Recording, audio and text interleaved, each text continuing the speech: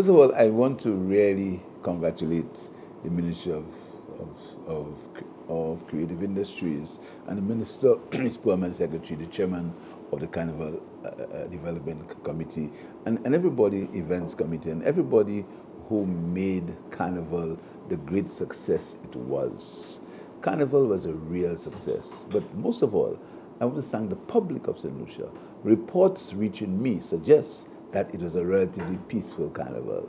And everybody seemed to be enjoying themselves. Everybody enjoyed themselves. It was a great show of togetherness.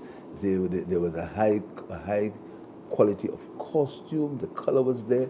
And I think we had a very, very amazing carnival. I want to thank all the visitors and tell them to return. Make Carnival a feature of the holiday calendar. So all in all, I think we had a good season, and we look forward to next year's Carnival celebrations.